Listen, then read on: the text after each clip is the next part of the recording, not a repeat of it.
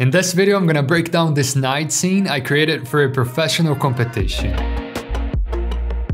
My friends at Olmo Arquitetos and I got third place on it, and this video is part 2.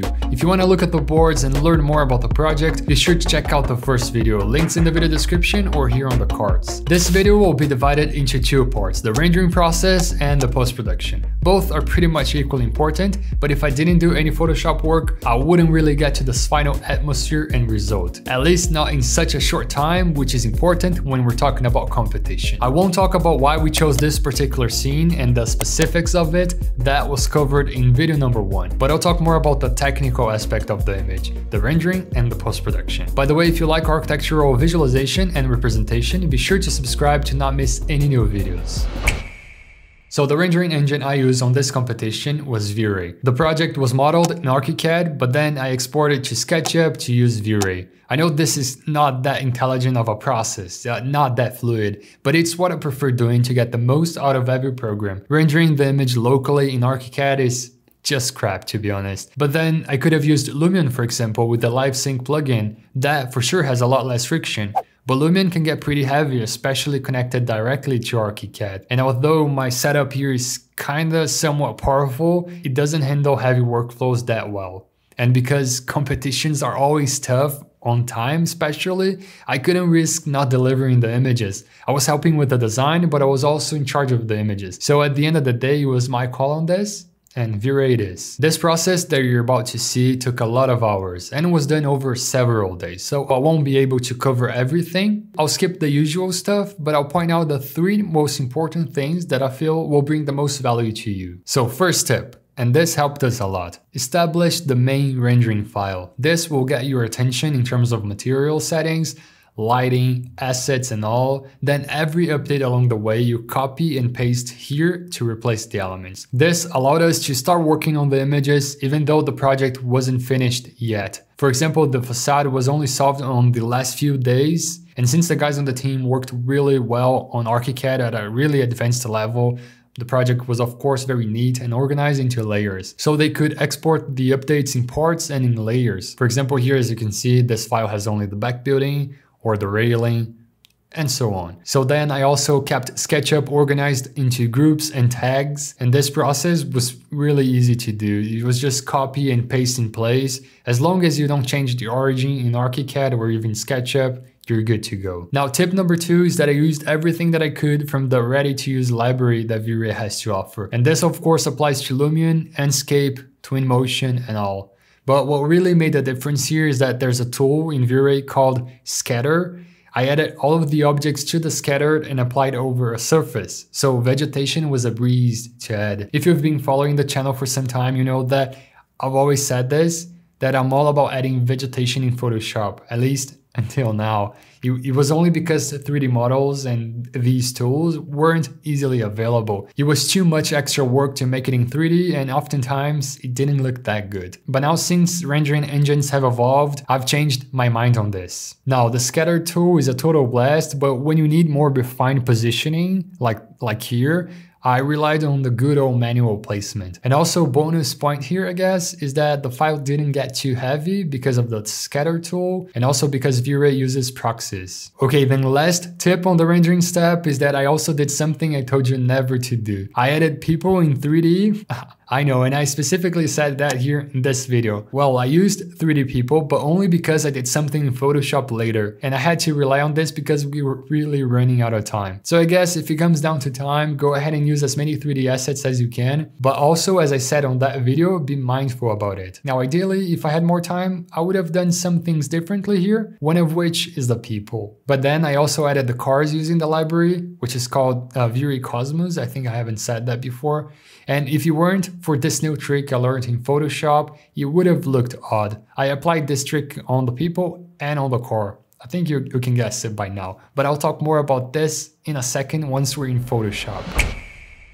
Now post-production time. So here I'm gonna run by every layer, talk a bit about the process, and give you some overall tips. Sounds good? By the way, if you wanna learn what is post-production in Photoshop and how to master the non-destructive workflow, which is what I used on this image and what allowed us to update the project without losing any Photoshop work, we've got a premium course here at Upstairs. I'll leave a link down in the video description if you're interested. So what you can see here is the base layer. This blue folder has everything that is related to the base. As you can see, there are many layers here in this folder. What we did was that we had a base render to start with, and then as we progressed with the project, we did more renders to replace a couple of the elements. For example, these sliding doors were updated mid-process, and this was easily done if you maintain the scene and you used these elements that I usually place at the bottom of the layer stack, which are called the render elements. I also applied a mask to this group so that I could replace the sky. As you can see, the sky doesn't look like it belongs to the render, but it was the HDRI that I used to illuminate this scene. So using the alpha channel, I removed the sky with the mask and I started testing backgrounds. This is the final one, but as you can see, there are multiple options here.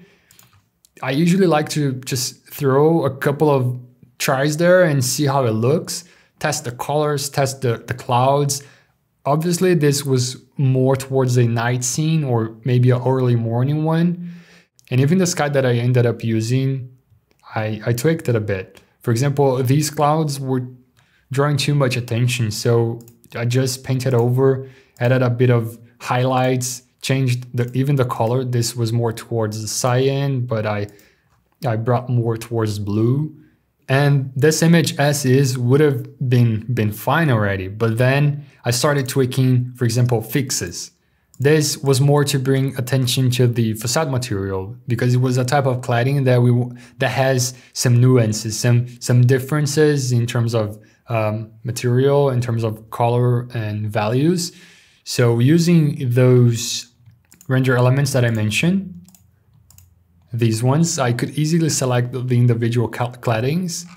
Of course, this is not such a clean selection, but it didn't matter because it was very far away from the camera. So with the fix folder, I started adding variations and fixing some overall stuff. That brought a bit more detail. So then I went on. On the night scenes, I usually like to create a folder for lighting, and that will enhance what's already there on the render engine. I know you could have done this right from the render engine, but as I said, sometimes it takes a lot more time to do this in the rendering process, and it's just a couple of clicks here in Photoshop. So this is the before and this is the after. It's just a couple of adjustment layers with using the mask here, and then you dab on the areas you want to bring the highlights.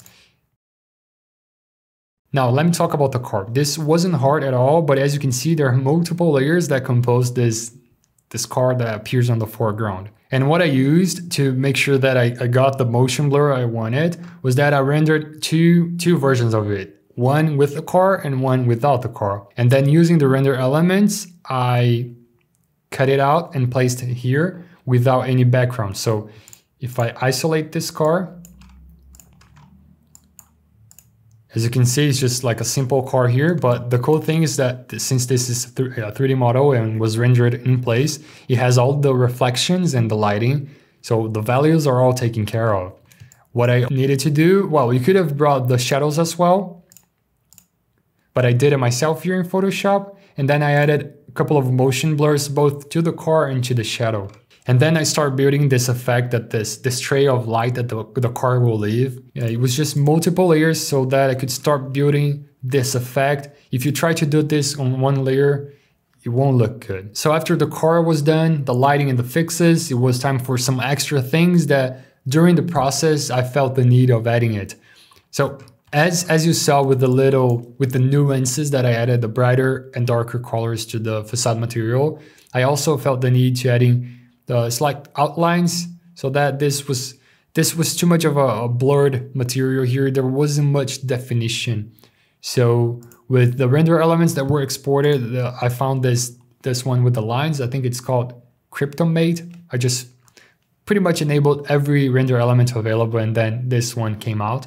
I added both a white outline and a black outline so that the lighter material got the black outlines and the darker material got the white outlines, as you can see. And personally, I thought this made the image a lot richer in terms of detail. But again, you obviously could have done this directly from the rendering engine, but it would have been too many tweaks, too many testings, and we didn't have much time for that.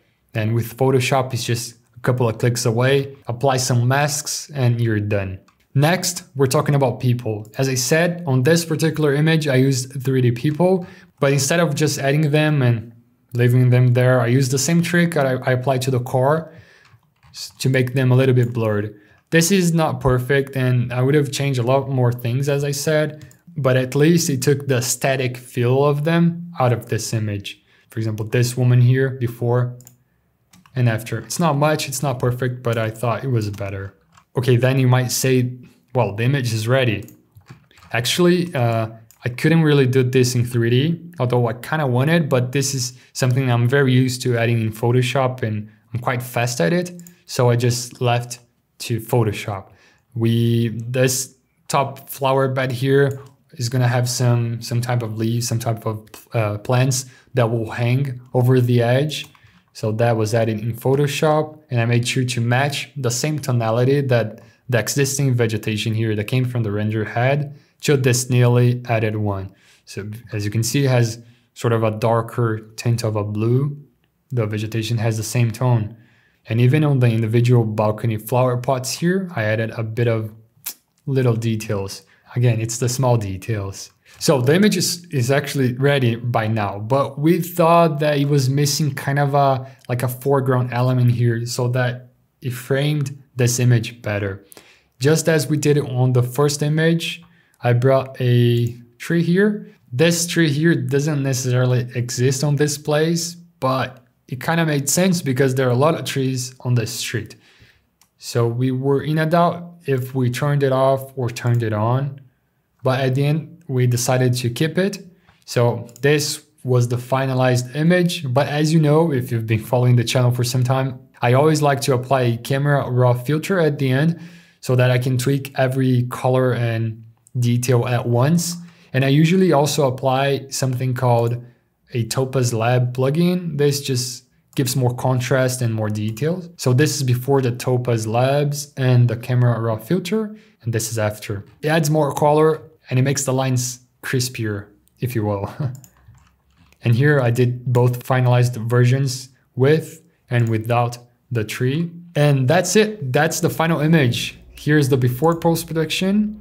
It already looked pretty good, but was kind of dull. And then here after post-production, I just enhanced what was already there. Thanks a lot for watching. If you learned something new today, don't forget to leave this video a like and click here to go watch the first video and learn more about the boards and the project.